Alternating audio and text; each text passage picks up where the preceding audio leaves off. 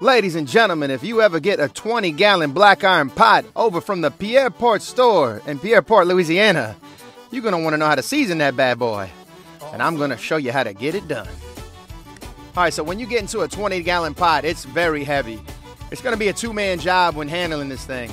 So I got my buddy Shane to come over, and we lifted this thing off the burner, set it aside, and that's when I began spraying it down. Just get a nice clean layer of water on here on the inside and outside of this pot. I sprayed all around, front, back, and once we got that layered on there, we went ahead and dumped the water that was in the pot out. Now that this pot is wet, went ahead and sprayed it down with some soap, and we got to scrubbing. You want to scrub this thing inside and outside, really good. That first layer is dirty. So we're taking a nice scoring pad here and just scrubbing it down, getting in every crevice of this pot that we can.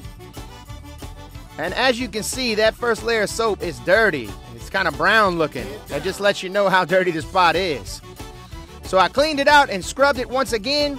And then now you can see the suds are much cleaner. And that let me know this thing is nice and clean. Sprayed it down, got all that soap off of it, and then patted it down with a dry towel just to get as much water out of it as I could. Nonetheless, you'll have to put it back on the burner and dry it out.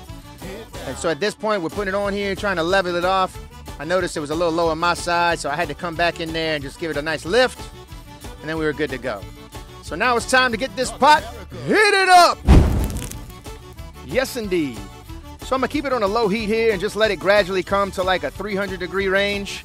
And once I know the pot has kind of heated up here and just got nice and warm, we pull the pot off the burner, and then that's when we're gonna put our first layer of seasoning. And so what I like to use for my first layer of seasoning is some Crisco. It's a vegetable shortening that polymerizes really well. It's a great first layer of seasoning for your black iron pots and even your griddle. So what we're doing here is applying a thin layer of Crisco. We kind of grabbed a little knob of it out the can and just kept moving it around until it all became a thin layer. Once we got the inside really good, I started applying to the outside of this pot.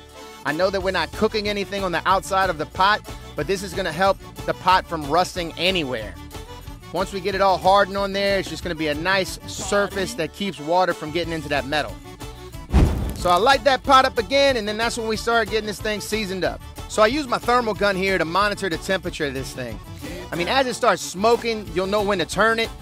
So we let it smoke for a little bit on the bottom, and then we put it on its side, on top of this burner.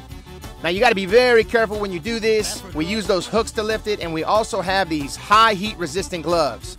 Again, I'm checking the temperature to make sure it's hitting that like 450, 500 range. I watch it smoke off for a little bit, and then we'll flip it the other way so that the polymerization can happen all throughout the entire pot. Now listen, when I check with my thermal gun and I see that the temperature's rising more and more, I'll sometimes lower that propane down to a very low level because I want to stay in like a 500-degree range. It'll smoke off evenly, it won't burn off, it'll just smoke off, and then that's when the polymerization happens. So right here you can see we're just moving around, moving from one side to the other side.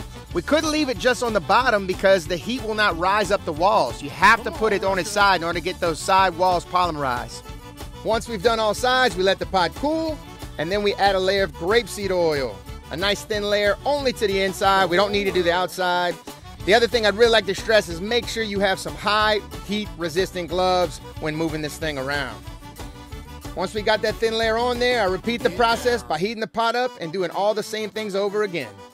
And this is what you're left with, ladies and gentlemen. A beautiful, slick, shiny, seasoned black iron pot. Awesome. Ready for any jambalaya, gumbo, pastalaya, whatever you want. Just go head over to Pierreport store or Thibodeau store and pick you one of these bad boys up. And then get to cooking. Shout out Louisiana. Hiya! TV don't mean that much to me.